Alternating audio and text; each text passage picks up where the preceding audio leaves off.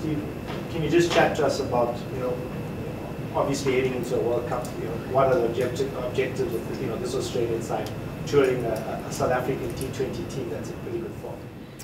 Yeah, they're a very good T20 team. They've got some class players, some players that can certainly take the game away from you very quickly. So for us, we want to win every series we play. I guess in the back of our minds, we know there's a World Cup not long away.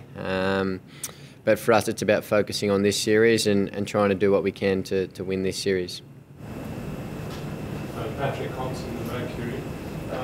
Steve, how useful do you think this series is going to be, given the fact that the conditions in South Africa are probably closer to Australian conditions and some way away from being Indian conditions?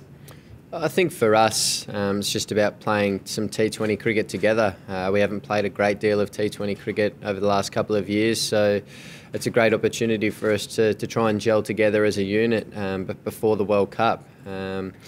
Hopefully the South African curators can try and make the pitches a little bit slow and turning. I think that'll benefit both sides, so we'll wait and see what we come up with over the next 3 games. Can you switch off from time? Granted that the India T20 series took place on a different level, do you feel that now that series losses water under the bridge? Yeah, absolutely. That's gone. That's in the past. You can't control that. For us, it's about moving forward and trying to get, I guess, everything going in the right direction before this World Cup coming up. We've got a few options for guys that can open the batting. There's about 4 guys, I guess, vying for a spot there. The bowlers are working hard to get into the 11, but I think it'll take a whole squad to win a World Cup. We saw in the One Day World Cup in Australia not long ago, we used all 15 of our players, and that was very beneficial to us. So I think it'll take a full squad for us to be successful in the World Cup. Sorry? Sam Ferris, cricket.com.au. You've got 5 genuine all-rounders in the 15-man squad, probably a couple of others as well. Is that the key to T20 cricket, flexibility? Yeah, I think for us at where we're at the moment, I think that's going to be crucial for us to be flexible and I guess adaptable. I think a lot of the all-rounders at the moment are bowling extremely well as well, so that certainly helps us out. We might be able to go a bit batter heavy, I guess, in a way, playing a few all-rounders rather than some out-and-out bowlers, I guess. So it's nice to have the options there and available. No. And in Test cricket, you've got 4 main bowlers in the all-round, but in T20 cricket, is 7 the magic number for as many bowling options as you'd like? I guess it varies where you're playing. Whether you play a couple of spinners or things like that. So it's nice to have a lot of options there. That certainly helps out as a captain to have 6 or 7 bowling options. So it's nice to have those options. Steve, what are your thoughts on this South African squad? Did you catch a bit of the England series? What are your thoughts on that? Yeah, I saw bits and pieces. I think they're a very strong squad. They've got some very good players that can take the game away from you very quickly, and we're not going to be taking them lightly in this series here.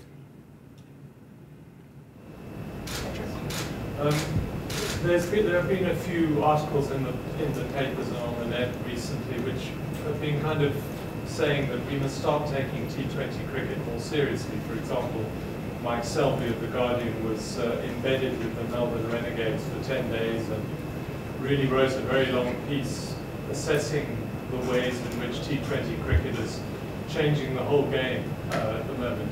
Obviously, you guys have been taking the game seriously for a long time, but have you felt in the past that people have regarded T20 cricket as a bit of a slogathon, a sort of cricket entertainment, but not really the proper game? I don't think people have not said it's the proper game. I think when T20 cricket first started, it was a bit of a hit and giggle kind of game, but I think that's changed very quickly. It's a very serious game now. It's a highly thought of game. There's lots of little tactics and those kind of things that all teams are coming up with, and it's a great game to play. I guess it's compressed into quite a short format, obviously 40 overs, so it's extremely exciting for the fans that come out and watch, but it's certainly a serious game, and we've got a World Cup coming up. That's an extremely serious tournament, and we're all looking forward to being involved in that as well. Friday we second game as captain of the Australian team.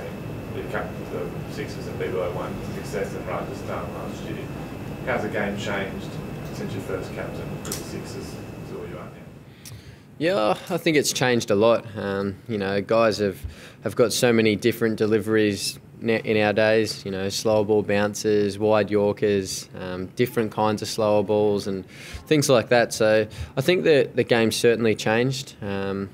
Guys are able to hit the ball 360 degrees, which is hard to stop. And look, I just think that the game has changed so much. It's moving forward, and I think that's great. And how do you stop someone like KD de Villiers when it's going on? It's very difficult to do. He's one of the most destructive, if not the most destructive batsman in the world, and he does hit the ball 360 degrees. So when he is going, he is very tough to stop. But we're going to have a few plans in place for him that will hopefully work. But look, he's a terrific player and very hard to stop. Just finally, do you take confidence out of your form against guys like Alistair Cook and Williamson recently that they've been run machines against you previously, but you sort of figure them out? Do you have that same sort of effect on AB? I guess it's a bit of a different format of the game. I think he's an absolutely quality player in all formats of the game, and if he does get going, he's extremely hard to stop. So we're going to have to come up with a few things to make sure he doesn't get started. So, anyone else? Stephen, South Africa obviously historically have always had a lot of all-round options, but there's sort of a bit of a lack at the moment. Chris Morris and David Visa, have you seen much of them, and what have you made of their sort of last place?